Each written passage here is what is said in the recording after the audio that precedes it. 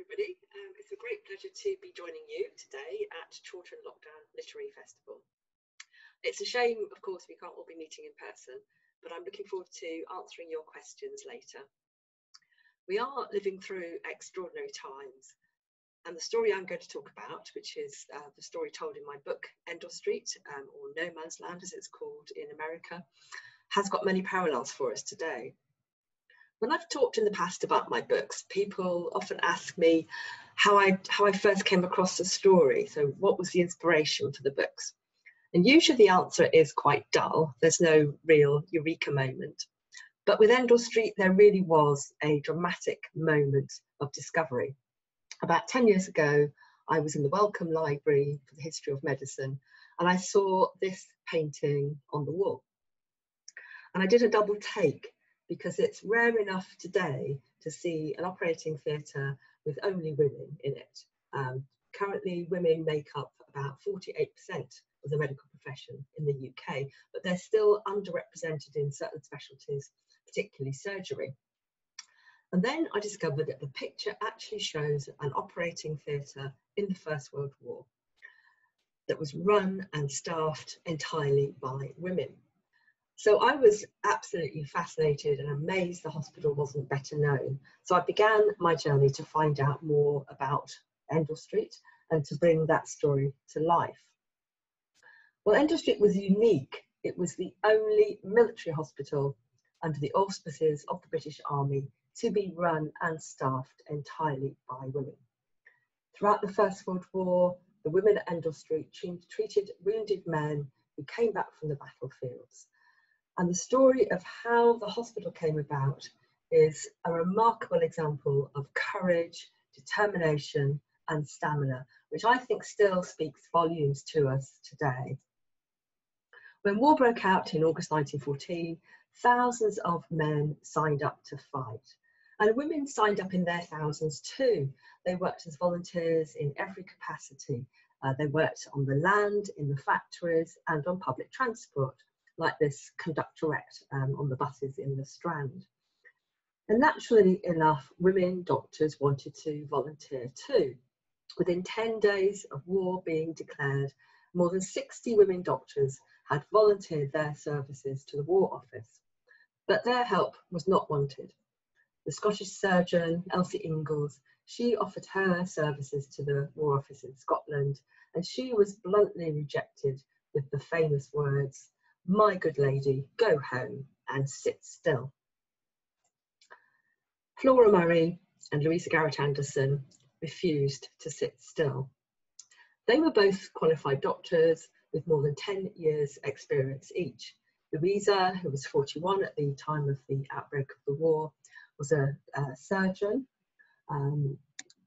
Flora, who was 4 years older, was a physician and anaesthetist. They both originally trained at the London School of Medicine for Women, although Flora finished her training at Durham University. But despite the fact that their qualifications were exactly equivalent to their male colleagues, they were not allowed to work in normal hospitals.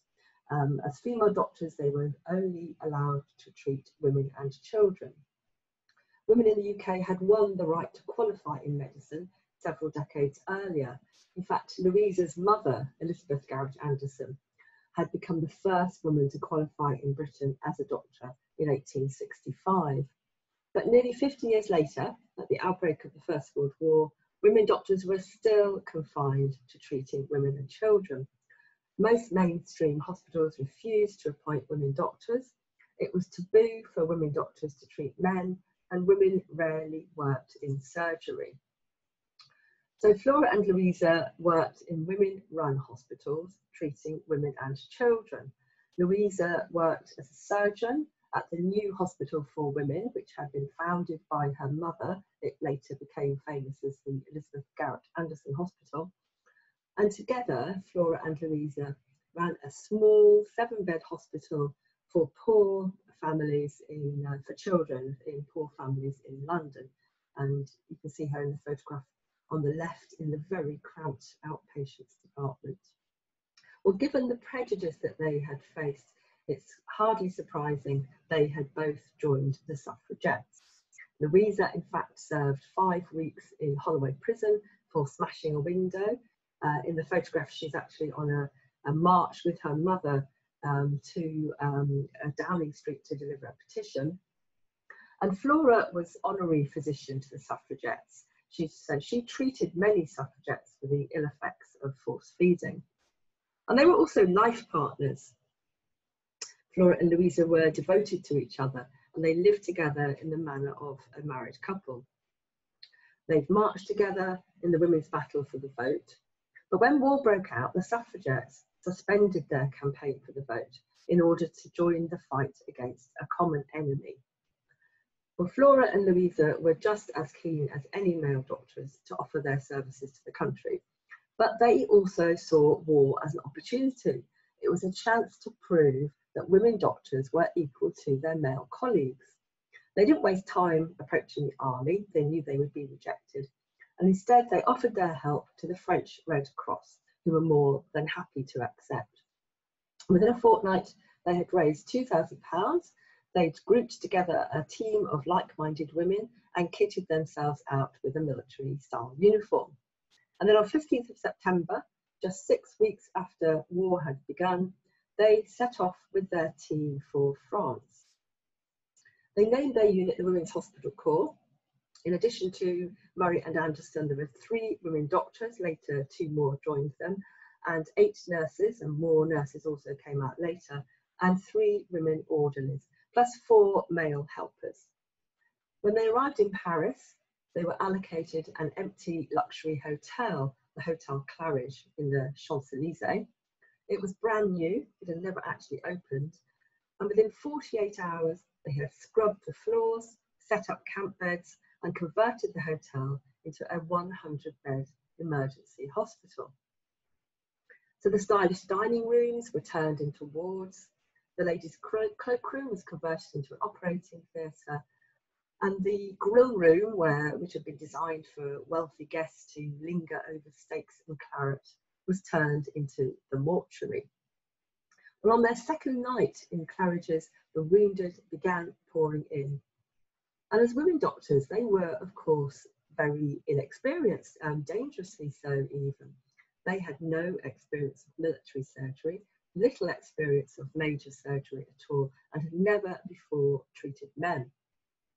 But they learned quickly, and in any case, the wounds that they were treating and the conditions that came to them were unprecedented.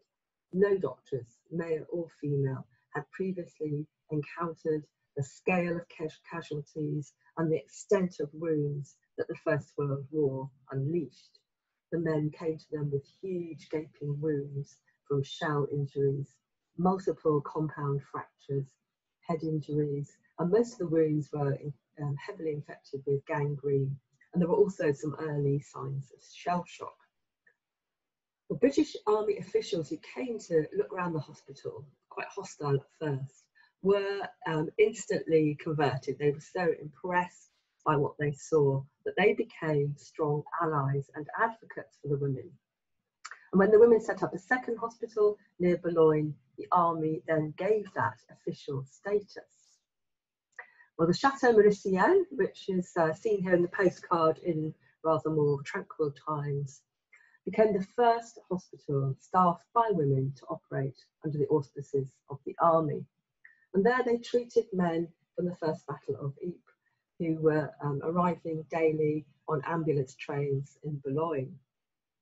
And then in early 1915, Murray and Anderson were invited to a meeting in London with Sir Alfred Keogh, the head of the Royal Army Medical Corps.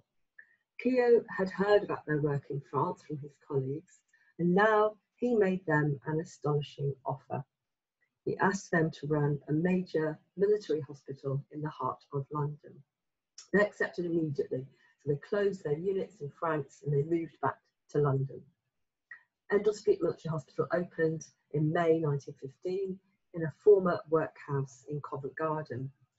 It had 520 beds, later increased to 573, in 17 wards, and it was and it would remain the only hospital within the British Army to be run and staffed by women. Apart from 22 male RAMC orderlies, and that was later reduced to 8, all of the 180 staff were women. There were 14 doctors, 29 trained nurses, and more than 80 orderlies. In fact, the orderlies did most of the daily work.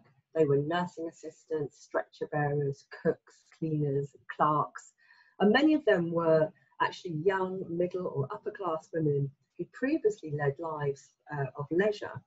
So they had no idea really how to boil an egg, let alone empty a bedpan.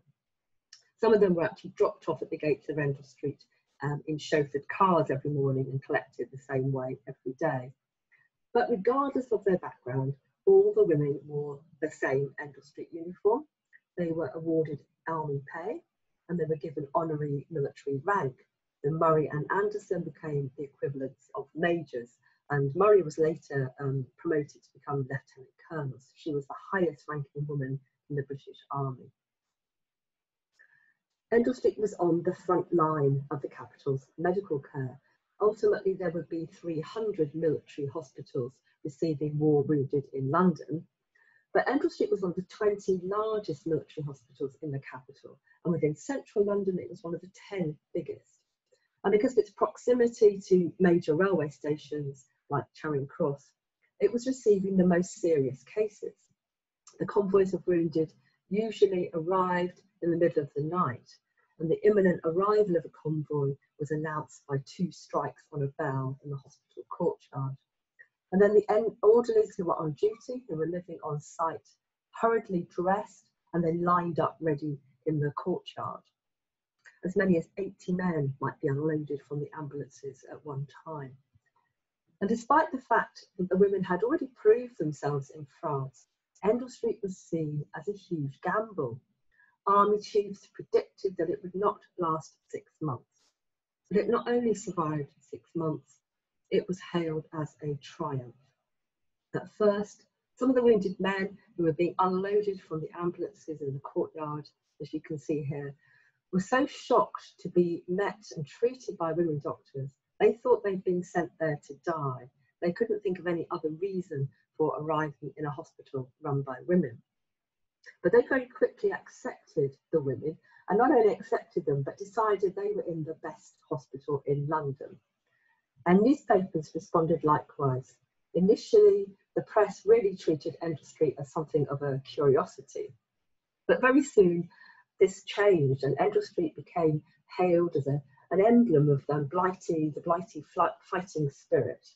The suffragettes' hospital, as it was often known, became described as the most popular and the most successful in London.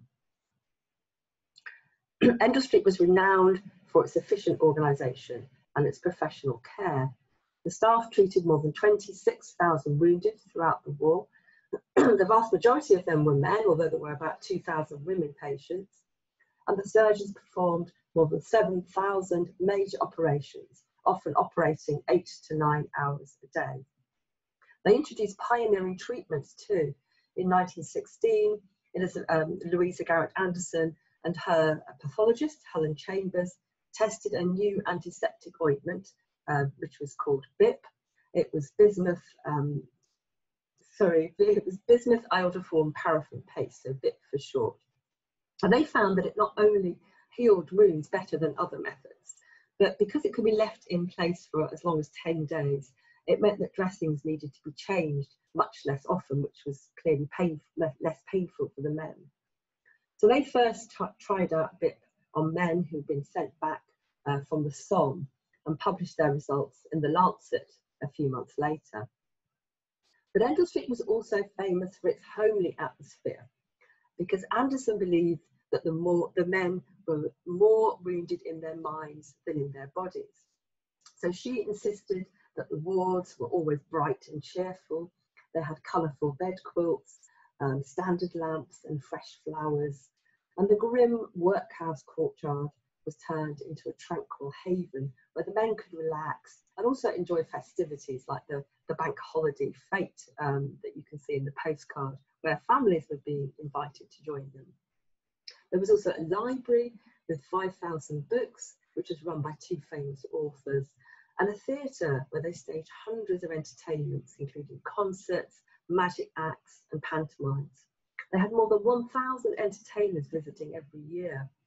The men were also taught knitting and needlework to keep them occupied, and some of those still survive. But despite all these efforts at jollity, it was exhausting and grueling work, because on top of the long hours, the women were suffering severe food shortages, and they were coming under attack from air raids. Murray and Anderson were also strict disciplinarians and hard taskmasters. One orderly later said they were told they had to be not only as good as men, but better. But it was exhilarating work too, because the women were enjoying the first chance to do something they were good at, that they were enjoying to work together for a common cause. So they were proving that they were as good as men. Well, after the war, Endell Street stayed open for another year, treating the victims of the Spanish flu. And that was really the darkest time. Throughout the war, the women had saved thousands of men from death and disability by working together. But they were no match for this invisible enemy, the flu virus. The pandemic caused between 50 million and 100 million deaths worldwide. And at the height of the second, the most lethal wave, which hit Britain in November 1918, nearly 30,000 people died in the UK in 1 week. At Endell Street, there were more men dying each week from the flu than had been dying in the war. And obviously it affected the staff too. 22 staff became ill with the flu, and at least 4 died from it. But Endell Street was also one of the first military hospitals to test out new pioneering methods to prevent the virus spreading. So they began using face masks, which were not commonly used at the time. They segregated the wards and they screened the beds to protect patients from cross-infection. The doors finally closed in December 1919. So the war had changed everything for women. Women had gained independence, they'd gained financial independence, their clothes were different, they were wearing shorter hair, shorter skirts, smoking. But it had also changed nothing really. Women doctors and all the hospital's women staff were really expected to go back to exactly the lives they had led before. So medical schools, which had opened their doors in the war to women, now closed them again. Mainstream hospitals, which had remained open throughout the war because women doctors helped them, now refused to appoint women doctors again. And so most of the women doctors who'd worked at Endell Street and gained all that incredible surgical experience were now having to go back to treating women and children again, or work abroad or retire. And it was going to be many more decades before women in medicine won equality. So Flora Murray and Louisa Garrett Anderson carried on working in medicine for a few more years, and then they retired to the countryside. Flora died not long afterwards in 1923. I think she'd been really worn out by her war work. And Louisa lived on alone for another 20 years. She worked in the Second World War in a casualty department before she died in 1943. And at that point, an inscription was added onto Flora Murray's gravestone, and it reads, "We have been gloriously happy." That always brings a bit of a tear to my eye. Well, my book is a tribute to all the women who worked at Endell Street and all the men who were treated there. And I wrote it really to give voice to them, but also because I think it speaks to us today, especially today, about the extremes of human endurance, of loss and pain and sacrifice, but also courage, dedication and compassion, and the simple joy of being alive. So thank you for listening.